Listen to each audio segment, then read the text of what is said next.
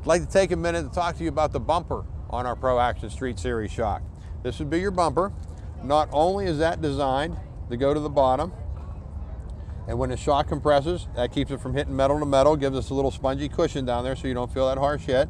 But we also use that as a gauge as you ride. When you receive your shocks, the bumper is going to be pushed clear to the top. So as you're riding, it's going to push the shock down and it's going to tell us how much travel you're using. So if you take your first ride, your normal ride, now this is just out on a kind of a flat road, we're just kind of floating along a little bit, no big potholes, no big curves, anything like that, just kind of normal float down the road. At that point, we want your bumper to come down.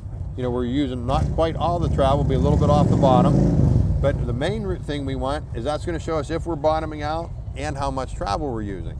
So in an ideal situation, we want this bumper to be clear to the bottom, where it's just touching the bottom, so you're using full travel, but we don't want you to feel that metal to metal hit.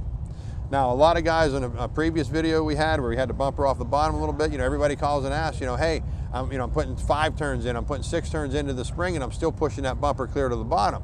That's okay. It's okay for the bumper to touch the bottom. We just don't want you to feel that harsh hit. So we're kind of concentrating more once you get it down towards the bottom where it's just kind of touching the bottom. At that point, we're going to forget about the bumper itself. We're going to concentrate on the ride. So we're going to focus to see if it's bottoming out. If it is, we're going to put a little more spring into it. If you can feel it bottom, we're going to go clockwise and put a little more spring into it. If it feels a little too harsh for you, then we're going to go counterclockwise and soften it up. But remember, on the bumper, that's just rule of thumb. That's just a guide for us. If it's touching the bottom, it's okay, just so you don't feel it bottom hard.